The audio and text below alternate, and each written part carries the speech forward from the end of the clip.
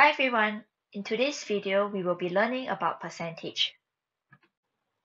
In this section on percentage change, percentage point and reverse percentage, you will be learning how to calculate percentage change and solve related problems, what is percentage point, and also how to solve problems involving reverse percentage. Let's start by looking at this simple reverse percentage problem. In a student council, 30% of the students walk to school. If 48 students walk to school, calculate the number of students in the student council. First, we understand the question by noticing that 30% of the students that walk to school is actually equivalent to these 48 students that walk to school. Hence, we can write 30% and an arrow sign, 48 students. I'd like us to take note that the use of this arrow sign over here is to show that there is the representation of 30% to 48 students.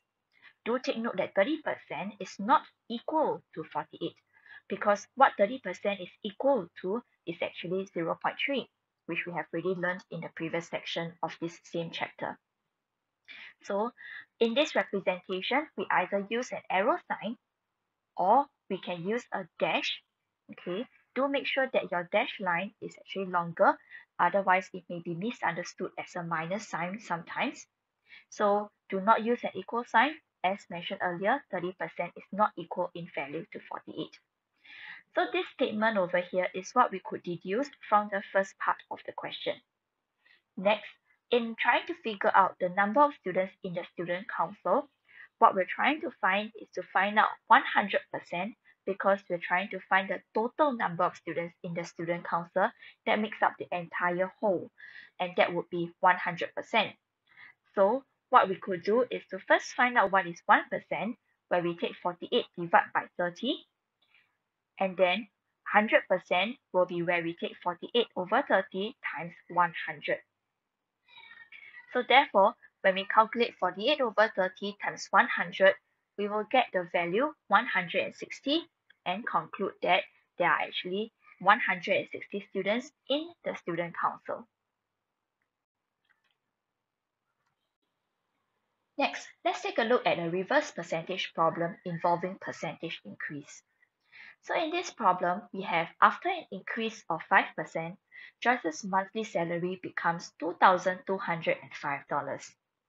We want to find her original monthly salary.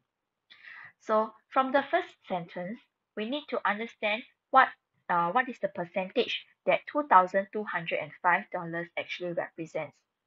So because $2,205 is after the increase of 5%, that will mean that originally we are at 100%, and with an additional 5%, it now becomes 105%, and therefore this 105% is representative of this $2,205. Hence, we will start off by writing 105% arrow $2,205. Then we can find out how much is 1%.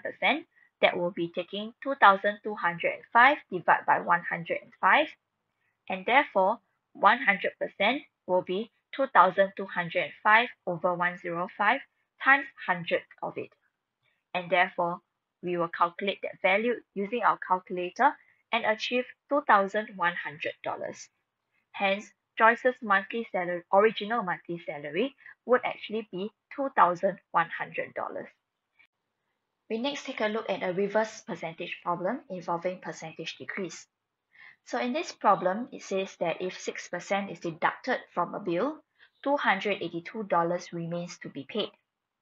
We want to find out how much is the original bill. So the original bill will actually be 100%, that would be the original whole. 6% being deducted from it would mean that we take 100 minus 6, and that will leave us with 94%. So 94% is representative of $282 that remains to be paid. Hence, we will start off by writing 94% represents $282. Then we can find out what is 1%, that will be 282 divided by 94, and hence 100% would be 282 over 94 times 100. And therefore, that will give us $300, and $300 would be the original bill itself.